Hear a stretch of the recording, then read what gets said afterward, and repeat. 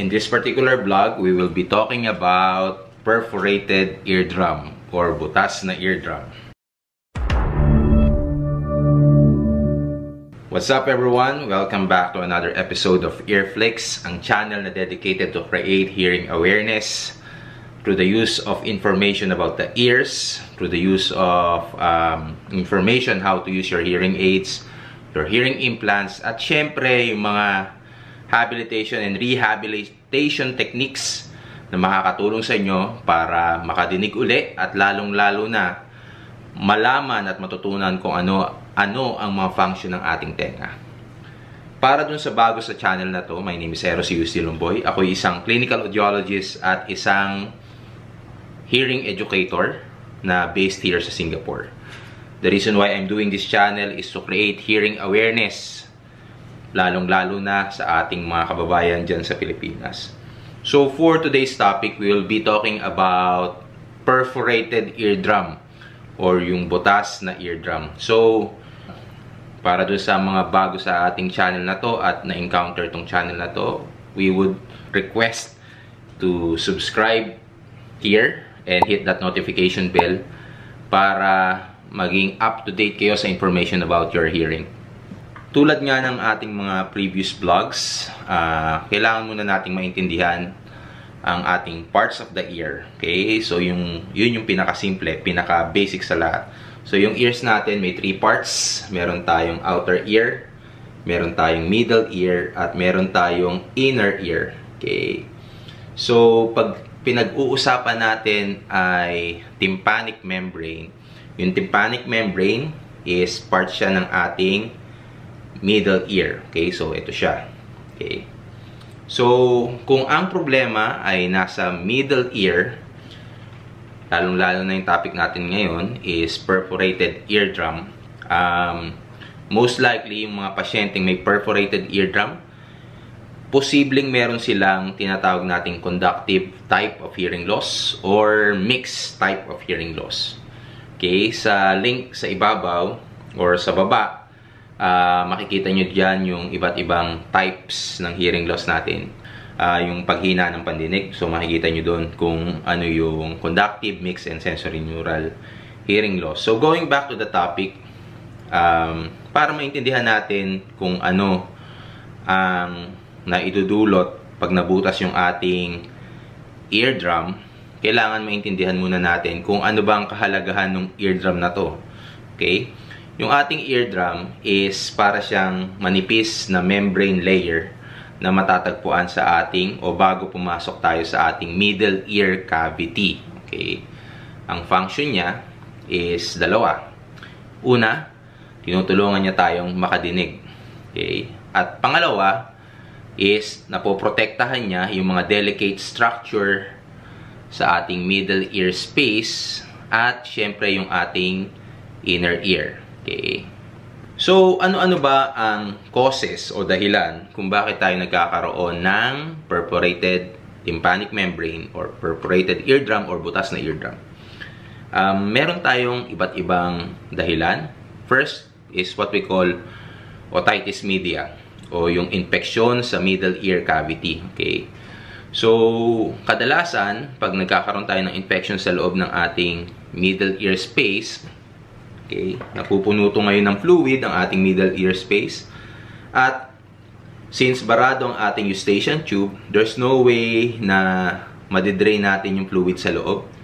Kumbaga, ang mangyayari is mapupersa ngayon ang ating tympanic membrane na pumutok palabas sa ating ear canal. Posible rin na magkaroon tayo ng perforated eardrum pag nagkaroon tayo ng imbalance ng pressure internally and externally. Okay? Paano natin na-encounter itong mga to? Let's say, for example, meron kayong sipon at sumakay kayo ng eroplano. Okay? Kadalasan, magkakaroon kayo ng pain. Mararamdaman nyo yun na meron kayong imbalance. Minsan, yung sudden shift ng pressure, yun, maaari kayong magkaroon ng mabutas yung inyong eardrum. Ang iba pang kadahilanan kung bakit tayo nagkakaroon ng perforated tympanic membrane is, of course, in the presence of very loud sounds, okay? Ito yung tinatawag nating acoustic trauma. Okay? So, kung makikita nyo sa ating mga pelikula, let's say for example, si Lito Lapid, yan, biglang naputokan siya ng bomba, something like that. Then makikita nyo, doon sa mga pelikula, may dumudugo na yung tenga. It can happen. Dahil nga sa sobrang lakas ng acoustic pressure, pwede nating ma-rupture ang ating tympanic membrane or ang ating eardrum. Okay? Another cause kung bakit tayo nagkakaroon ng perforated eardrum is through acoustic trauma. Foreign object trauma. Lalong-lalong na doon sa mahilig magkukot-kot ng tenga natin through the use of earbuds or kahit anong foreign object na panundot. Okay? Meron tayong mga na-encounter dito sa ating channel na kung saan ina-ask nila na dahil nga nangangati yung tenga nila, ginagamitan nila ng foreign object to scratch o yung kamutin yung loob ng kanilang tenga. And eventually, dahil nga maaring nasugatan nila yung kanilang tympanic membrane, hindi nila alam na nabutas na pala nila yung kanilang eardrum. Okay? Another way para mabutas yung eardrum is, of course, injury. Yan, injury directly to your temporal bone. Kaya dito sa ating part ng ulo. Na kung saan, magkakaroon kayo ng fracture at pwede nyo ma-rupture yung inyong tympanic membrane. Ano-ano ba yung signs and symptoms? Okay. So, tapos na tayo sa cause. Ano naman yung signs and symptoms kung bakit tayo merong perforated eardrum? Okay. Ang ating tenga or ang ating mga simptomas ay ang mga sumusunod. Una, pag nagkaroon na kayo ng pain, okay, naramdaman nyo masakit. Okay, kadalasan yun yung mga signs na maaring butas yung inyong tympanic membrane. Pangalawa is pag merong pagdaloy ng nana or ng fluid sa inyong outer ear o inyong pina. Pangatlo is maaring merong paghina ng pandinig. Okay. Pang-apat, bukod sa paghina ng pandinig, is pagkakaroon ng tinnitus o yung pag-ugong ng tunog. Okay? Panglima, kasama ng pagbutas ng tenga, kadalasan nagkakaroon tayo ng pagkakaroon ng hilo or vertigo. At pang-anim is, syempre, nahilo na tayo, pwede tayong magsuka dahil nga sa sensation ng hilo. Sakaling na-experience nyo na yung signs and symptoms ng butas na eardrum, kadalasan nire-require natin na kitain yung doktor. Okay? However, let's say for example, nabutas man siya, kadalasan kasi yung butas na yon nagse-self-heal o gumagaling mag-isa.